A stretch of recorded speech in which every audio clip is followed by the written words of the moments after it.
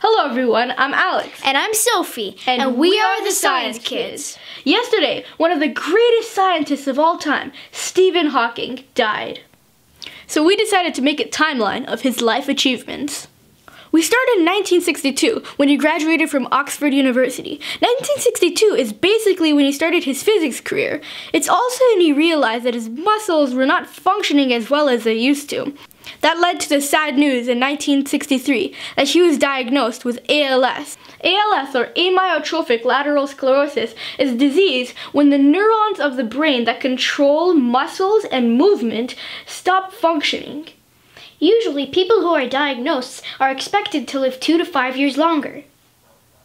But that didn't stop him. 3 years later, he completed his doctorate and began his work in the field of relativity and black holes. Even though most people thought that the end of his life was coming soon, he continued to research and live, which eventually paid off when he discovered that black holes can emit radiation. Hawking kept doing incredible work in this field, and 4 years later, which by then no one had expected him to live by then, he came up with another groundbreaking discovery, this one even more so than the last one.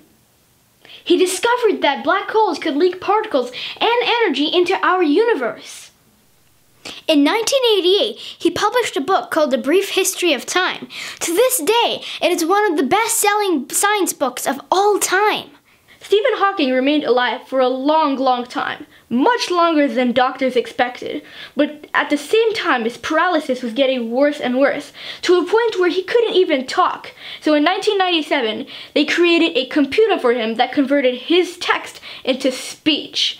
That's the computer voice we now know as voice of Stephen Hawking. Hawking earned many awards for his incredible work, including the Copley Medal in 2006 and the Presidential Medal of Freedom in 2009.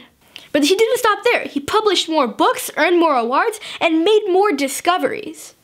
Like solving the black hole paradox, a problem that stumped physicists for decades.